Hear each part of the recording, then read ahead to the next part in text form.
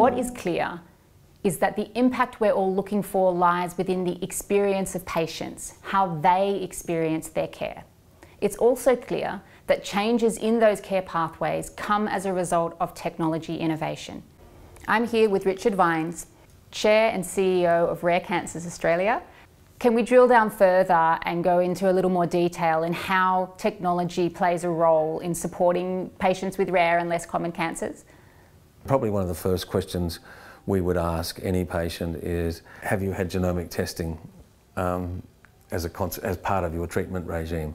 And too often, I think we're looking at genomic testing at the moment as trying to validate a diagnosis from a clinician, whereas really what it should be is the first thing you do is do a panel test or a CGP, and that proves to be that should then be a roadmap for how you diagnose and how you structure a treatment pathway.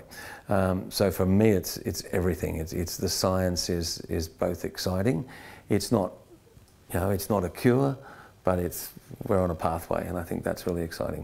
One that springs to mind was a young mum whose daughter was 3, and that girl is starting high school now, and she's had her mum all that time.